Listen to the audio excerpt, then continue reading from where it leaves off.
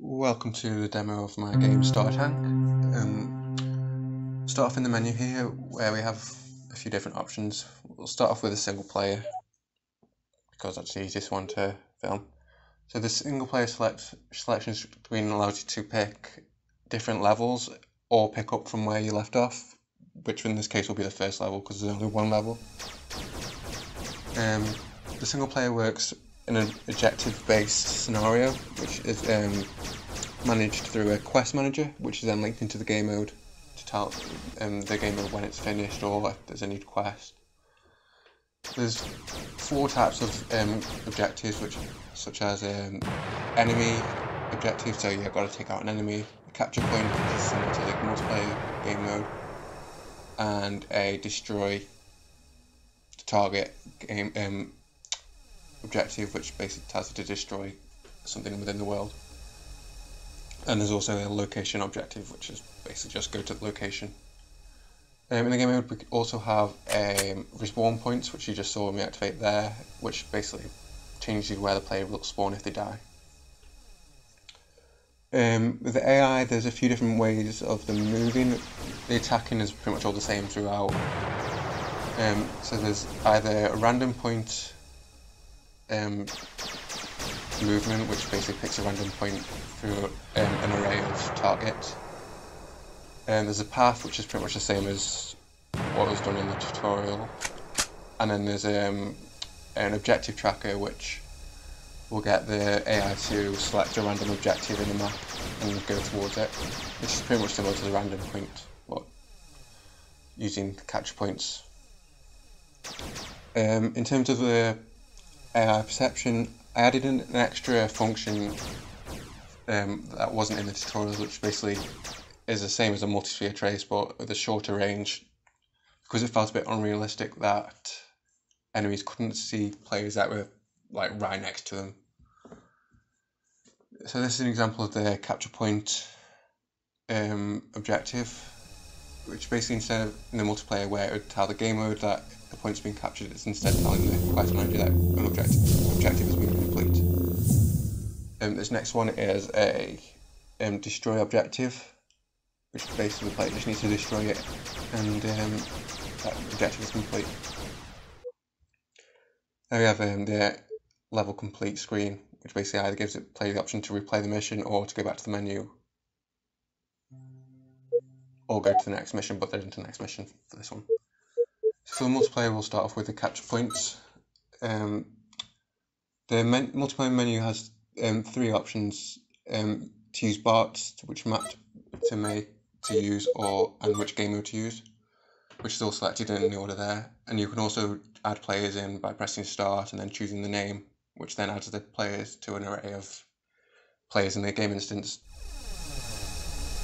You saw there we have a respawn menu, which basically just allows the players to select the class before telling the game mode to spawn the player. That's called the start of the game and also on there. Here you can see the capture points working. So when the player first interacts with the capture points, the game mode timer, the capture point is about to be taken and brings up an announcement for the players.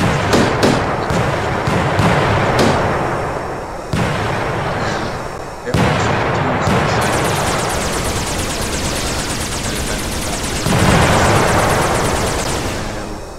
capture point has been taken to update the UI.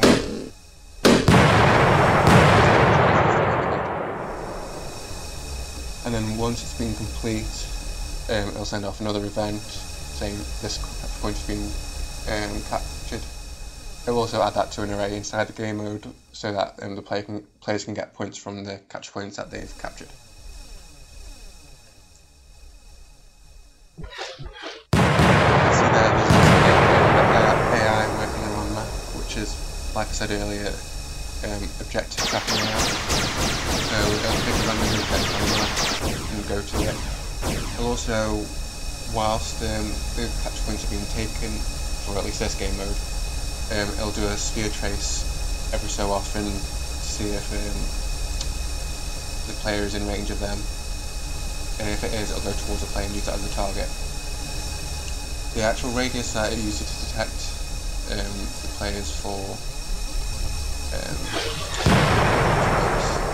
actually increases with more.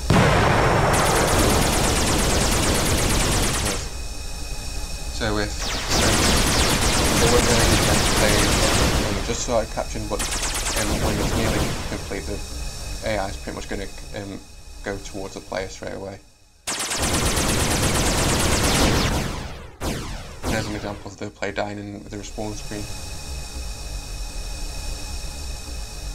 So what that will do is when the player dies, it'll go tell the controller to create the respawn screen, and when the player is selected the tank they want to play as, it will then say send a signal to the game mode.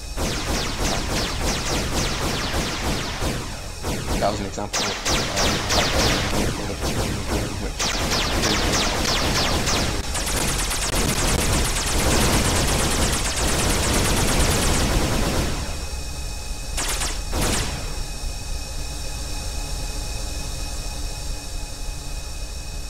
you can also see in the top right the radar. On the last semester's work, but it was protected it for this semester, as you can see the radar actually quite tricky to implement, but also show where enemies are, which includes the players, as you can see there.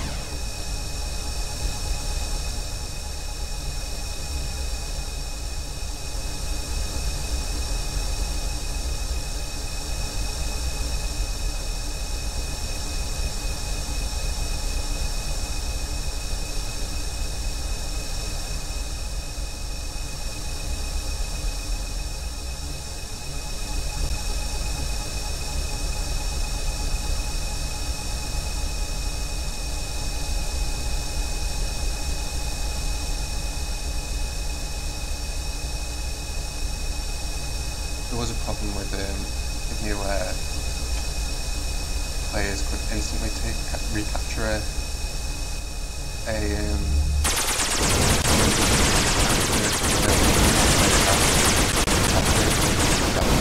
fixed in the latest version after this.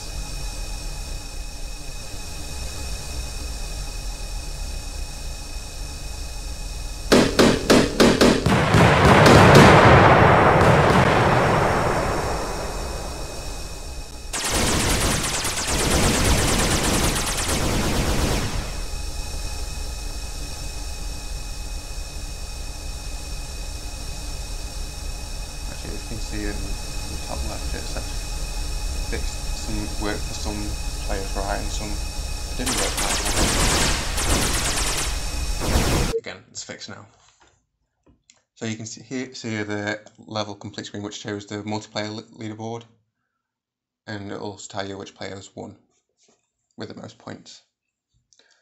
When the player that then go to the main menu, it'll save the scores to the save data and sort them in order of score, which we'll show you later on the leaderboard. The next game mode was the deathmatch. As you can see there, it uses a scroll button to decide the game mode. There are two versions of deathmatch, team deathmatch and normal deathmatch, but they're both pretty much the same game mode, especially with 2 players. The only difference is if there's 4 players, it would sort them into 2 teams, blue and red.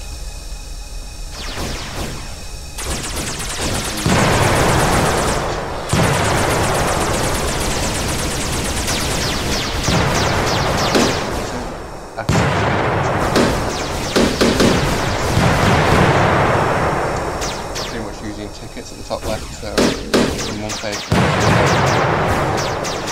their team loses a ticket.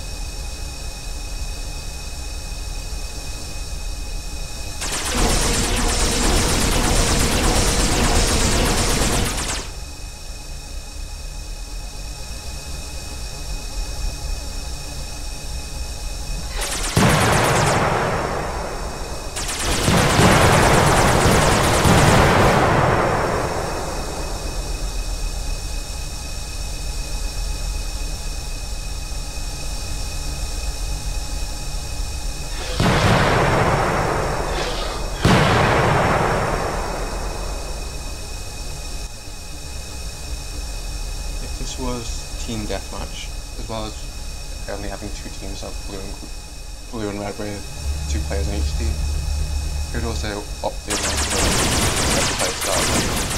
So team deathmatch would start with 18 tickets, whereas this deathmatch starts with 8. That's just the news.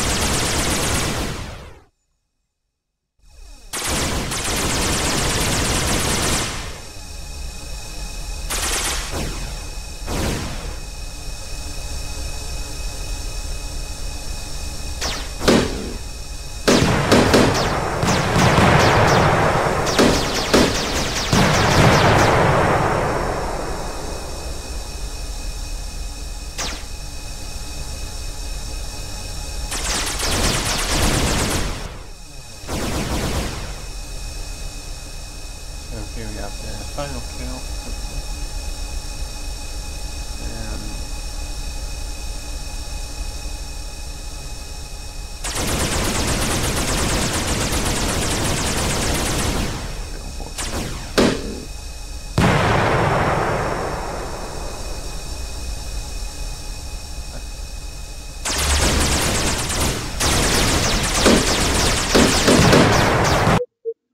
There we go, we can see the blue team won with more kills. So the next bit to show you is the leaderboard, which, like I said earlier, sorts the players according to score, which that's not showing properly, which I thought it did. No, here we go. So here we have the options. So we have a few different settings, including like the generic like full screen, windowed, or resolution. But we also have volume settings and the controller dead zone. The music volume there didn't really work because couldn't find any music that I could use for the project. But you can see the leaderboard sorted in order of score. So just saying thank you for watching the demo. Hopefully I explained everything as well as I could. But yeah, thanks for watching.